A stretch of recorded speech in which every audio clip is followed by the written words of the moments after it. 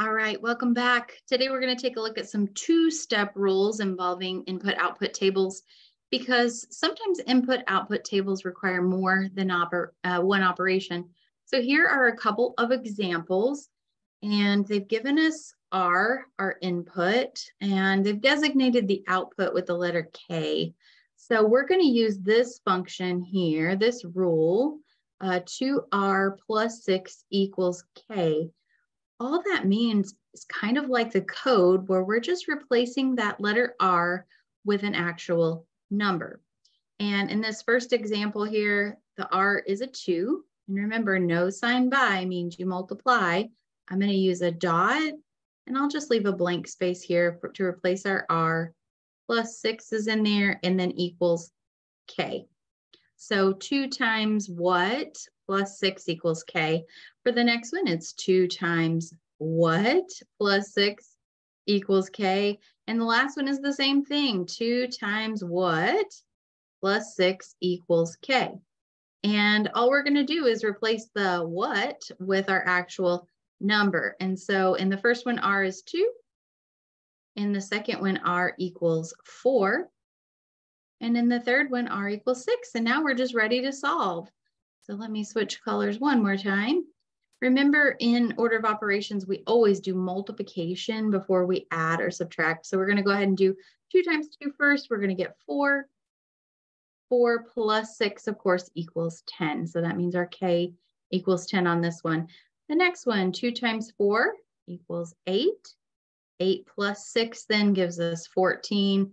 And this last one here, 2 times 6 gives us 12. I'm just writing those multiplication products kind of tiny above them, but 2 times 6 is 12. And of course, 12 plus 6 would give us 18. So pretty easy to solve as long as you know how to set it up correctly. The next one, it actually gives you C, the input, and H as the output, but it writes it kind of backwards, like it gives you the H first. So sometimes your rule is written with the output given first from left to right, but it doesn't change anything about how we're going to do this problem. So for the first one here, we're just going to rewrite it exactly how it looks. H equals 40 minus 3, and we know no sign by means you multiply here. That 3C means 3 times whatever C is. And we'll go back and put it in a second. I'm just going to get these set up. H equals 40 minus 3 times C, whatever C is. H equals 40 minus 3 times whatever C is. And we'll just go back through and we're going to replace the C with what the input is over here. So for that first one, we're just replacing that C there with the number 1. For the second one, you're replacing that C there with the number 3 over here to the side. And that last one there, you would replace C with 9. Then all we have left to do is to actually solve it. So we're going to multiply 3 times 1. That would give us 3. I'm just going to write it kind of small like I did earlier. And we know that 40 minus 3 is 37. Of course, you can always come out to the side and, do that work if you need to with regrouping and whatnot to see that. Or you can use your fingers. Or maybe you just know it. You have good number sense. All right, for the second one here, 3 times 3 is 9. So we're doing 40, take away 9, minus 9. That's going to give us 31. Last but not least here, 3 times 9 is 27. Write that kind of small off to the side. 40 minus 27 would give us 13. So that's how we're doing those types of problems. We are replacing what we know, what has been given to us for whatever the variable is. So don't let things like that confuse you, or you look at this and you say, oh my goodness, that's too hard for me. It's really not bad once you write them down, but you do need to write them down. All right, next slide. This is for toothpick tables. So this is another version of toothpick tables. We did it with triangles in the last video, but we're going to do it now with pentagons instead. And these pentagons are going to share a side. So if you imagine having your toothpicks and you lay down 5, because a pentagon is a 5-sided figure, then we know that that first pentagon takes 5 toothpicks to make, okay? So one pentagon takes 5 toothpicks. Now, if I were to add another pentagon, and you can do this if you have your toothpicks with you, but I wanted to share a side. So I'm not going to be as neat of an artist as they are, but it would be something kind of like this, right? If they shared a side. So I can see our original pentagon took 5, then we would go 6, 7, 8, 9. So 2 pentagons took 9 toothpicks. Okay, we have 9 sides represented there. Well, what if I went and added another pentagon? I'm going to put one down here. Still sharing a single side. So we have our third pentagon. Our third pentagon, so we had 9, 10, 11, 12, 13 toothpicks to make 3 pentagons. And let's just keep the chain going here. I'm going to add a 4th pentagon up here, down here. So 13, 14, 15, 16, 17 toothpicks we would need to make 4 pentagons where they're just sharing one side, okay? So this is kind of the pattern, the input-output information that we are going to need for our next slide. You might jot that down so that you have it, but we're going to take a look at the table that goes along with this. All right, so here's the table that goes along with it. It says, how many toothpicks would it take to build 1 pentagon? Well, we figured that out already. It took 5 toothpicks to build 1 pentagon. And to build 2 pentagons, if they share a common side, we only had to put 4 more on that one. And then 3 pentagons, you'd only need 4 more, right? Because they're sharing that side. So your pentagon, you're only adding 4 toothpicks to it. And then, of course, to build a 4th pentagon, we'd need 17. Now, what if I asked you how many toothpicks do you need for 70 pentagons? 70? Well, I don't want to sit and skip count by 4s until I get to my 70th pentagon. There is a much easier, better way where we could, even if I asked you for 1,999,000 pentagons, how many toothpicks would you need? We can figure it out if we find the rule. For these types of problems, though, it can be a little tricky because the outputs, there is obviously more than one thing happening here. I'm just writing the outputs for each one of those. And I can see that, okay, well, to go from 1 to 5, there's a couple different things I could do. I'm obviously making bigger numbers. Make bigger numbers by multiplying or adding. So I could say, well, I multiplied by 5. Or maybe you could say 1 plus 4 would equal 5. Okay, so you could say 1 times 5 or 1 plus 4. But it's not a rule if it doesn't work for the other problems. So could I take 2 times 5 and get 9? No, I couldn't do that, right? I couldn't take 2 times 5 and get 9. So what else could I try? Could I try the plus 4 on this one and try 2 plus 4?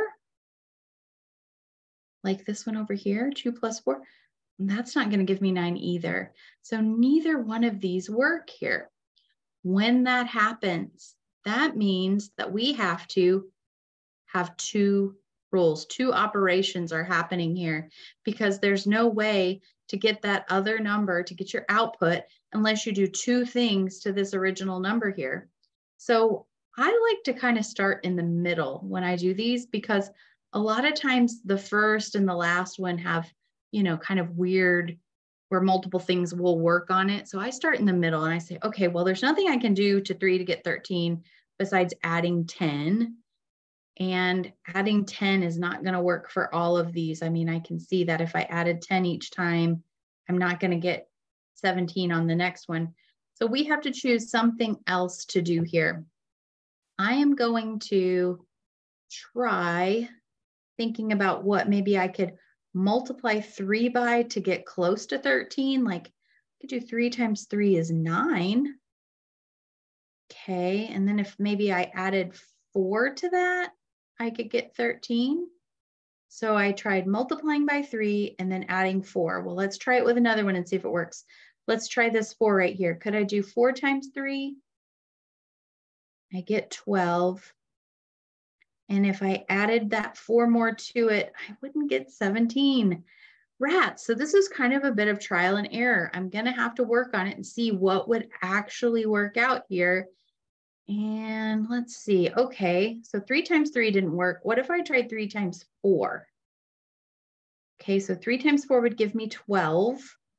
And if I added 1 more to it, I could get 13. But let's see if that works for 4. 4 times 4 is 16. And if I added 1 to it, I could get 17. So let's try it with this 2 because we need to try it with all of them. If I did 2 times that same 4 again, I'd get 8. And if I added 1 to it, I'd get 9. Let's see if it works for 1. 1 times 4 is 4. And if I added 1 to it, I would get 5. Wow, I think we figured it out. So I have to multiply that first number by 4, and then I also have to add 1 to it. So that's pretty cool. It took a little bit of work, but we figured it out. Now we have to think about how to actually write that as a rule, because we determined that we need to take this number, the input, multiply it by 4, and then add 1. So we've got to think about a nice way to write that makes sense. That's a 5th grade mature way of writing a function rule. So I'm taking P, I'm multiplying that times 4, and then I'm adding 1 more. There's a better way to write this P times 4 that we've talked about. What if instead of P times 4, we wrote it as 4P, because we know no sign by means you multiply. We also know we put the number before the variable when we do that, plus 1. 4P plus 1. Let's see if we can rewrite all of these. 4P means 4 times P, and I'm just going to leave a blank there, plus 1.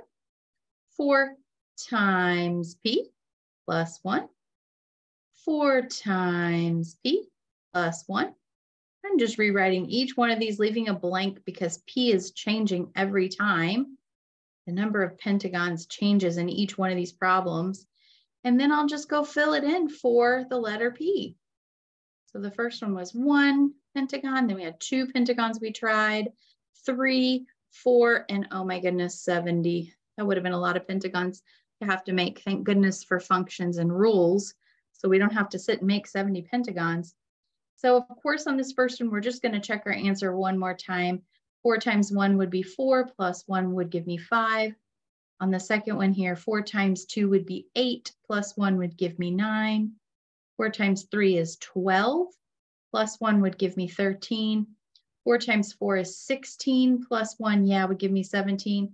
And here we go in this last one, 4 times 70. Well, I know 4 times 7 is 28.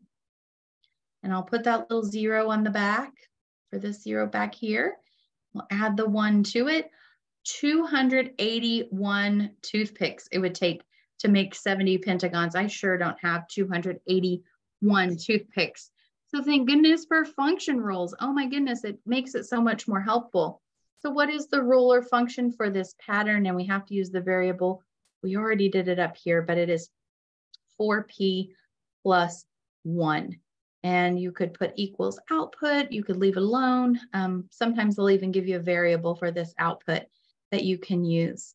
And that's how we do 2-step function tables.